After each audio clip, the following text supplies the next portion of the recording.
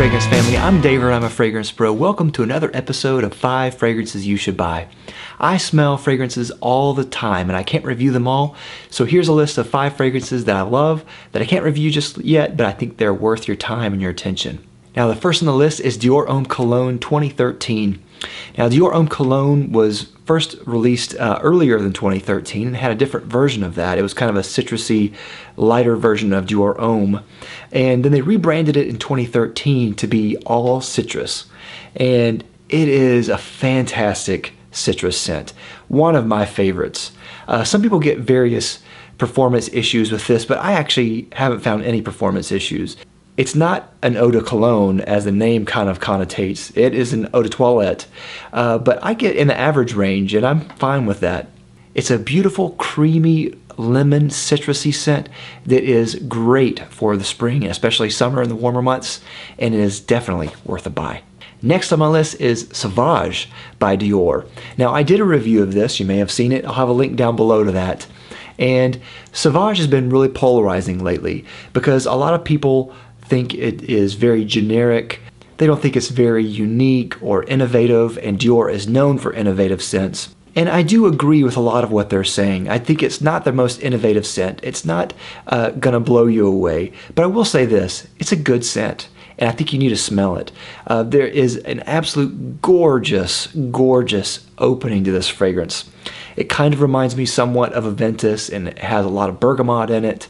Very citrusy, it's a musky scent. The dry down is not as good, but it's still a good scent. I think generally people really like this, and I'm one of those people. I do actually like it. Next on the list is Musk Imperial by Atelier Cologne.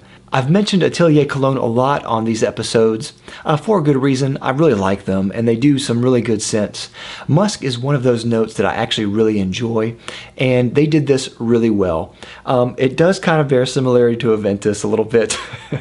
It's a very musky, citrusy scent that has some oomph to it and some guts and masculinity to it. It's one of their newer scents. It's something that I personally want to buy, so I think this is definitely worth your time.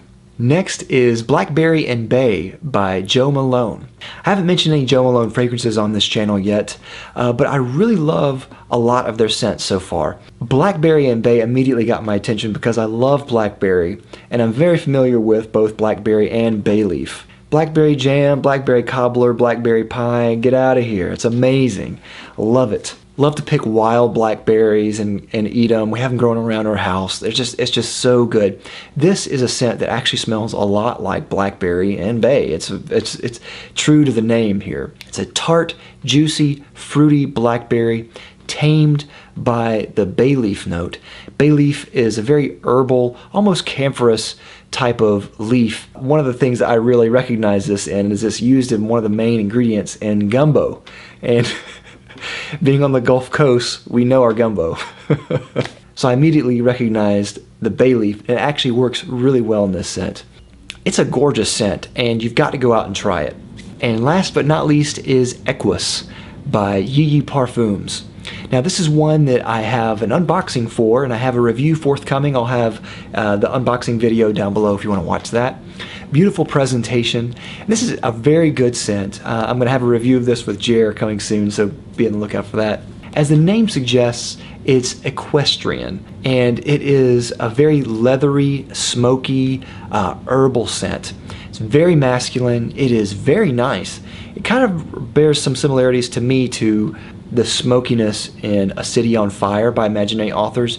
It goes in a slightly different direction, but there's that thickness and denseness from that in here, and I actually really like it. It hasn't got much play on YouTube, but I definitely think it's worth checking out, so go check it out if you can. So that's all I have. Thanks for watching this episode of 5 Fragrances You Should Buy. Let me know if you tried these and what you think. I'll see you next time with another episode. I'm David.